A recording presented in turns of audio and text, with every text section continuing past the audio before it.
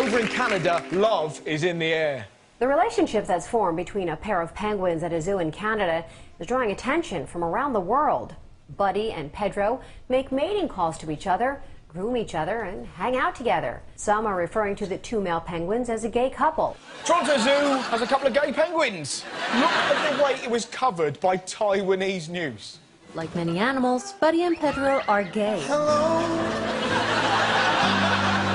Is it me you're looking for? I can see it. I can see it in your smile. What's on the news? They're really going for it, aren't they? Maybe that explains the way penguins walk.